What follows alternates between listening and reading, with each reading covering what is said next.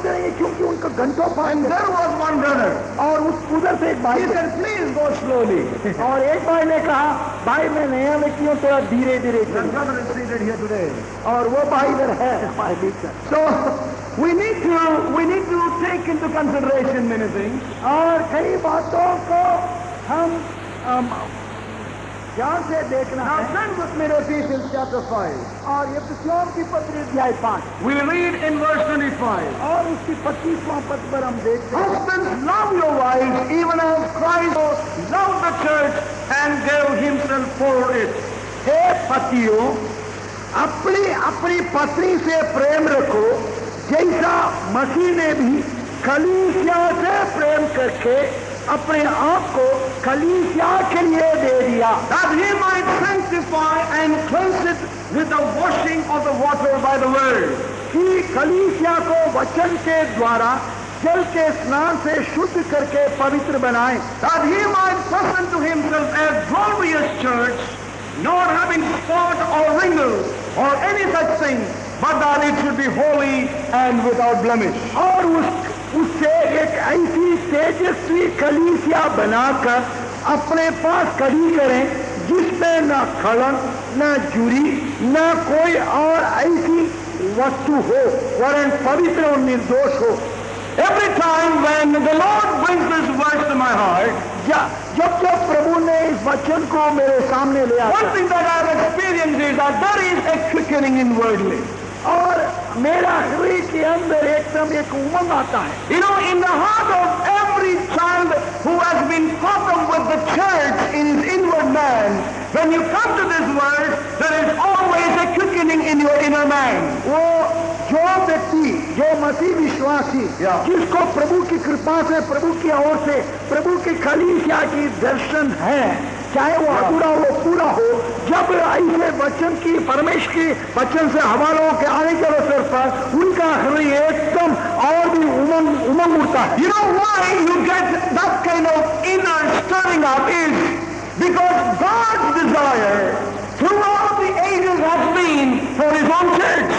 और क्यों हमारे हृदय के अंदर जब ऐसा कलीसिया के विषय पर कलीसिया की संबंध में परमेश्वर की वचन से हवाला को ध्यान करने के अवसर पर पढ़ने के अवसर पर हमारे हृदय क्यों उत्तेजित होता है, ये उमंग से बढ़ता है क्योंकि युग के पूर्व से परमेश्वर के हृदय की आकांक्षा या कामना यही था उसके लिए कलीसिया। Sometimes when we read about a man called Paul, और कई बार कब पौलुस के एक व्यक्ति के विषय में sometimes we think why a man like him lived, I hope that he could live a life like that.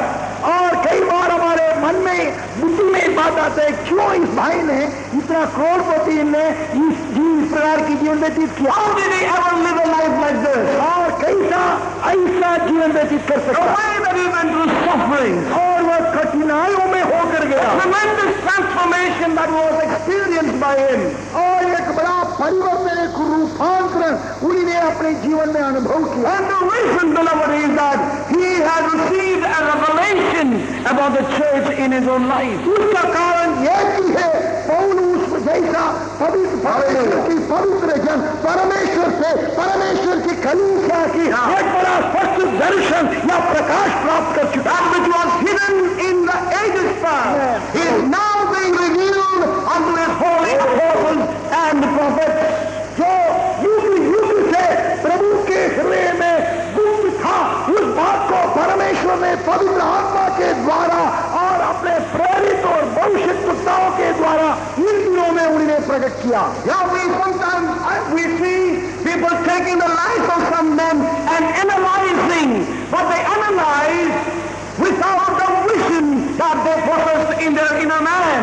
कई बार लोग क्या करते हैं भौतिक शास्त्र के अनुसार एक किरण की एक ज्योति के किरण को लेकर उसको जांच पड़ताल करते हैं वो क्या है, परंतु अंदर के उनका हृदय के अंदर कोई लक्ष्य नहीं, कोई उद्देश्य का दर्शन नहीं और उसके साथ साथ उन लोग जांच कर असफलता में फिर छोड़ देते। When we take the example of Abraham, और इब्राहिम का जीवन को हम or you take the example of Moses, और मूसा का जीवन को हम or you take any man like that, और इस प्रकार की परमेश्वर की पवित्र जन का कोई भी एक व्यक्ति का one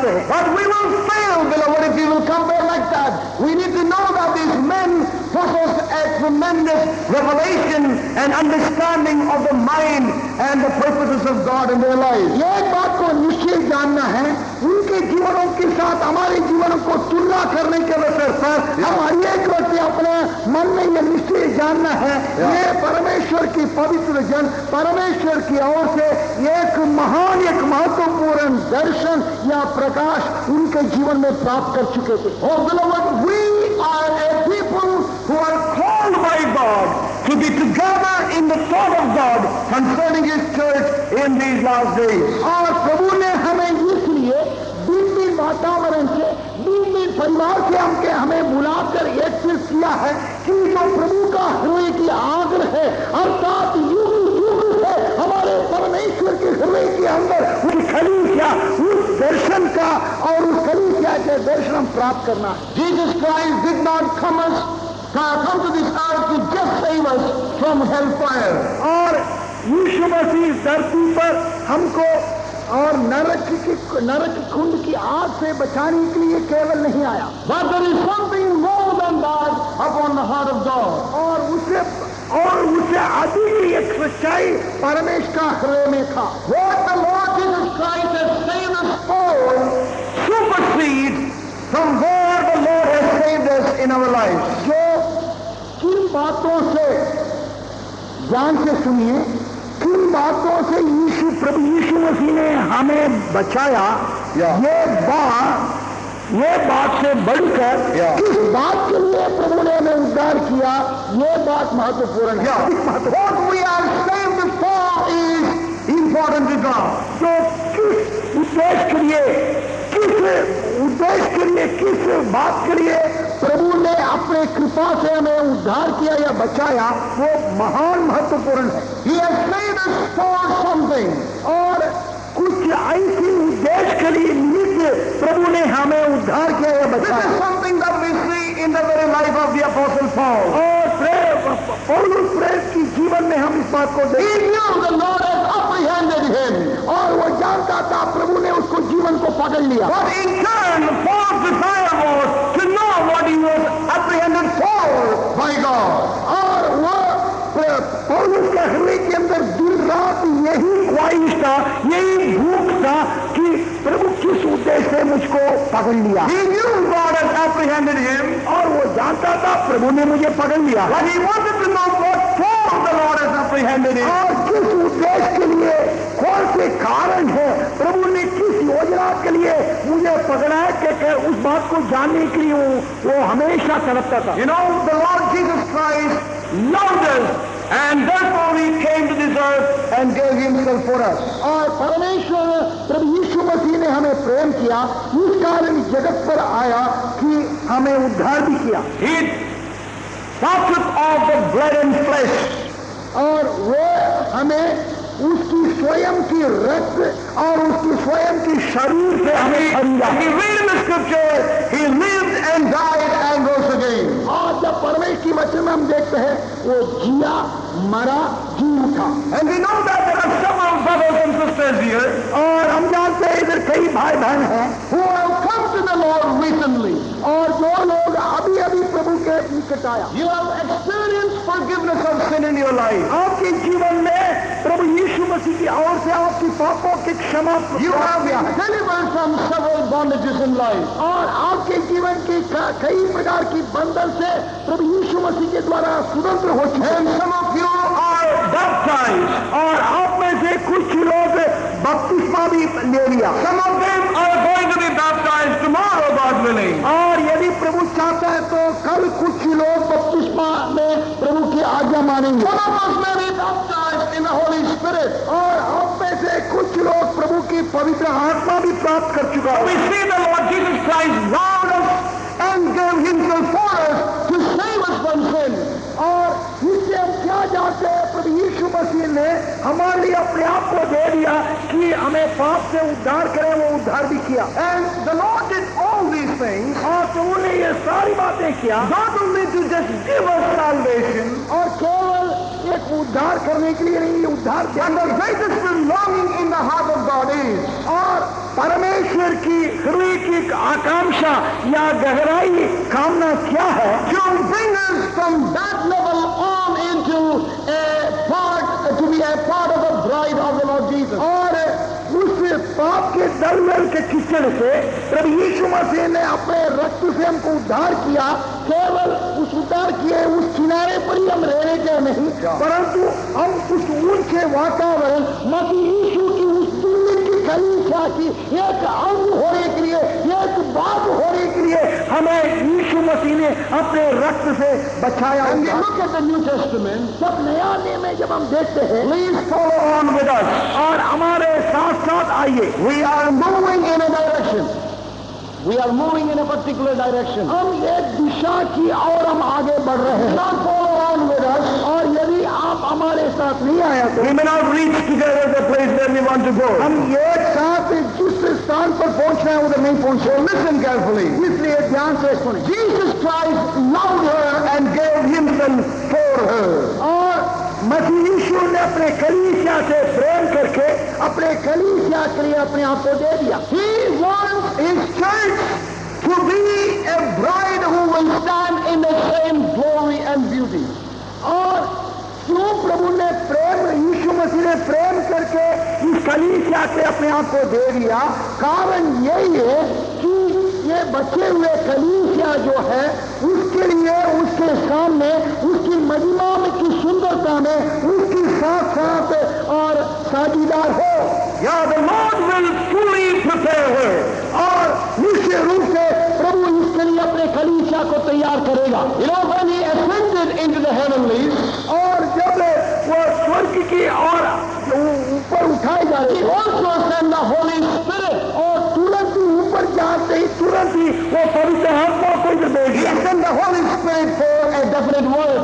और पवित्र आत्मा का एक निश्चय काम के लिए उन्हें भेजा। Not just that we might be people with lot of muscles in the earth. और ये नहीं है हम बड़े यीशु मसीह के नाम से बड़े सिमसोन जैसा बड़े बलवान के Power. और हमारे पास बड़ा परमेश्वर की ताकत है। Wonderful purpose of sending the Holy Spirit. The word of God says is that to lead us into what? Into all truth. Praise God. और पवित्र आत्मा को हमारे अंदर या हमारे पास भेजने का परमेश्वर की उद्देश्य यही है। पवित्र आत्मा हमें परमेश्वर की सारे सच्चाइयों पर हमको ले चले। Today, many men have restricted the ministration of the Holy Spirit. और कई परमेश्वर की जन इन दिनों में पवित्र आत्मा के कामों को सीमित कर दिया। The Lord sent the Holy Spirit to this earth that there may be a bride brought forth unto him who will stand with him, who will sit with him and rule this earth in the kingdom to come. और परमेश्वर की उद्देश्य यह है कि पवित्र आत्मा को हमारे ऊपर उंडेलने का या इस धरती पर भेजने का प्रभु पिता परमेश्वर की उद्देश्य यही है। मैं और आप मसीह यीशु के लिए एक तेजस्वी और एक सुंदर दुल्हन की कलीसिया के रूप में जिसमें कोई कलंक न हो, जिसमें कोई चूरी न हो, जैसा वो महिमा में है उसी के साथ उस महिमा में हम साझीदार होकर उनकी साथ साथ हम भी राज्य करें। So there is a purpose. और एक उद्देश्य है। The Lord went into the heavenlies and he sent the Holy Spirit. हमारे प्रभु ऊपर उठा लिया गया, उसके बाद उन्होंने पवित्र आत्मा को हमारे पास भेजा। He filled the church there. और वह पवित्र आत्मा के द्वारा मसीह का देह कलीसिया की जन्म हुआ। The word of God says, और प्रभु का वचन बताता God so loved the world और परमेश्वर ने इस जगत से ऐसा प्रेम किया that he gave his only begotten Son, अपना एकलौता पुत्र दे दिया। that whosoever believeth on him वो जो कोई उस पर विश्वास करे should not perish but have everlasting life. वो नाश न हो परंतु अनंत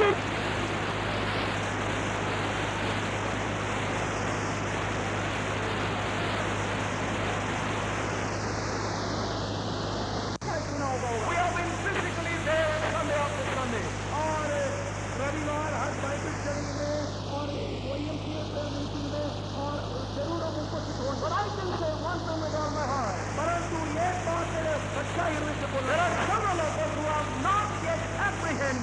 what God has placed in it. प्रभु ने हमारे सामने रखा है उससे हृदय की बात उससे वो पकड़ा नहीं है. We have not really understood many things. और कई बातों को हमने अभी तक नहीं समझा. We have not seen the will and the mind clearly for our life. अभी तक हमारे आत्मिक आंखों से हमारे जीवन के लिए परमेश्वर महान प्रभु का इच्छा और उद्देश्य को अभी तक हम नहीं देख. Some of us know that it's a good group of people.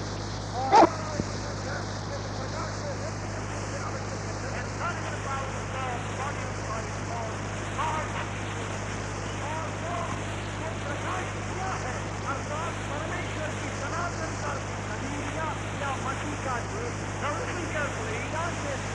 It is not enough that we experience some spiritual principles and truths in our life. और केवल ध्यान से सुनिए, हमारे मसीह विश्वासी आत्मिक जीवन में कुछ आत्मिक सच्चाइयों को हमने अपना लिया या आत्मिक अनुभवों को हमने अनुभव कर लिया जिससे हम संतुष्ट न रहे. We are not to be satisfied with that. और इन बातों से हम अपने मसीह जीवन में संतुष्ट न रहे. And as we heard in the beginning, और जैसा हमने आरंभ में सुना, God has saved us for something. God has saved us for something. और परमेश्वर ने एक खास उद्देश्य के विशेष उद्देश्य के लिए हमें बचाया. It is not enough that we experience some spiritual principles or truths in our life. और इस बातों से हम संतुष्ट न रहे. कुछ परमेश्वर की दिए हुए आत्मिक नियमों को हमने अनुभव किया या आत्मिक अनुभवों को हमने प्राप्त करके अनुभव किया कि इन अनुभवों में, इन नियमों में हम संतुष्ट न रहे. For example, एक उदाहरण रूप से, a man may repent and turn towards God. और एक आत्मिक अनुभव का नियम यह है, मन फिराया और प्रभु की ओर फिरा. Then one may be baptized in the water by immersion. और दूसरा एक व्यक्ति उनसे आगे कदम उठाकर प्रभु के वचन के अनुसार पानी का डूब की बपतिस्मा लिया होगा. And then, we are sanctified and baptized in the Holy Spirit. और दूसरा एक व्यक्ति ने उसके आगे एक अनुभव और एक अनुभव पाया होगा, पवित्र आत्मा का बपतिस्मा प्राप्त किया होगा. And and later on, he comes across the gifts of the Holy Spirit. और हो सकता है और चौथे व्यक्ति जो है और एक आगे का अनुभव पाया होगा, पवित्र आत्मा का कुछ वरदान प्राप्त किया होगा. He begins to use the gifts of healing perhaps, or the gifts of prophesying. हो सकता है वो चंगाई प्रदान करने का वरदान को वो कलीसिया और मंडली के बाहर भी प्रयोग करता होगा, या भविष्यवाणी को भी मंडली के अंदर, मंडली के बाहर भी प्रयोग करता. Now we might have gone through all this in our life. वो हमारे जीवन में ये सब कुछ हम अनुभव किया होगा. And then we come to the church. और इसका के साथ साथ हम मंडली में हम आते हैं. We worship the Lord. और हम प्रभु का आराधना करते We clap our hands. हैं और हम ताली बजाते हैं. We raise our hands. हम अपने हाथ ऊंचा करते We हैं sing songs with our brothers and sisters. और दूसरे भाई बहनों के साथ हम गीत और समझनी गाते हैं और आत्मा में भी हम गाते हैं. We do all these things. और ये सब हम कुछ करते हैं. But we need to know one thing. परंतु ये बात को हम पहचानना है, That these spiritual truths he has experienced and they are good. और ये जो आत्मिक सच्चाई जो प्राप्त किया, अनुभव किया, ये सब अच्छे हैं. But he is not yet come into a place of maturity.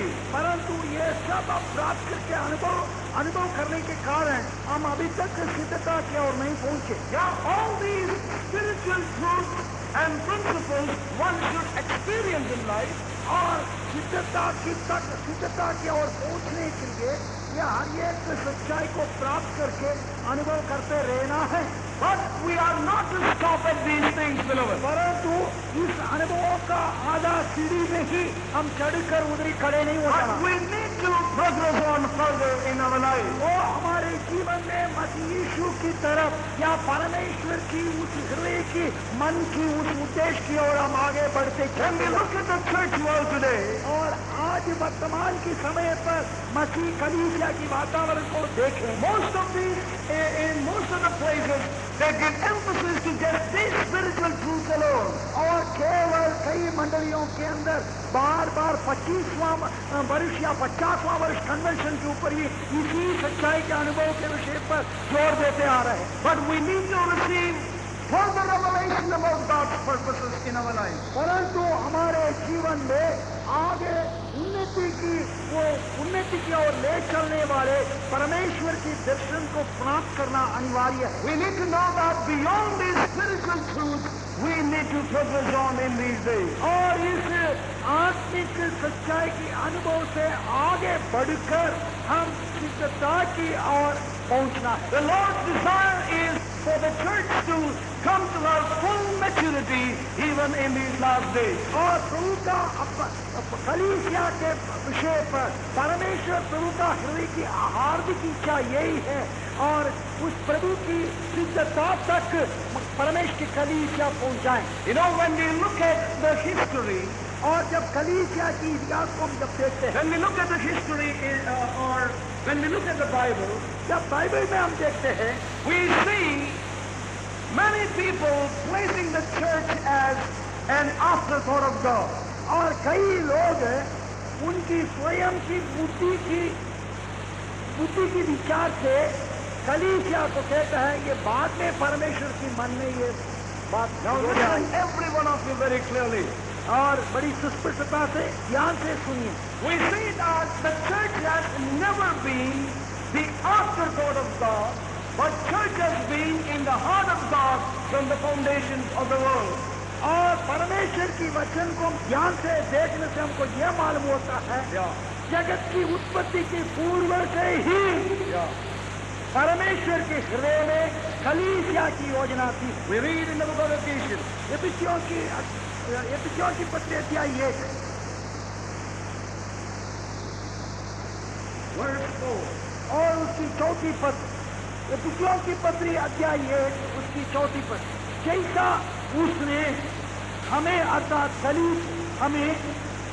कलीसिया को जगत की उत्पत्ति से पहले यीशु मसीह में चुन लिया कि हम उसके निकट प्रेम में पवित्र और निर्दोष The हो। Lord has purposed this for the church before the foundations of the world.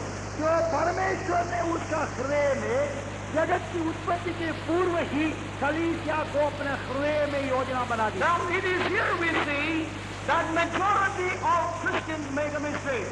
और इधर ही और बड़े बड़े बहुमत की मसीह विद्वान लोग इधर ही गलती कर रहे हैं। And we need to understand this for our own lives. हमारे जीवन में ये सही रूप से हम समझना है। The Lord has purposed His church to be pure and holy and without blemish. He has purposed it even before the foundations of the world. परमेश्वर ने अपने एकलौता पुत्र मसीह यीशु के लिए दुल्हन के रूप में कलीसिया निर्दोष और महिमा युक्त और तेजस्वी और निष्कलंक रहना है कहकर जगत की उत्पत्ति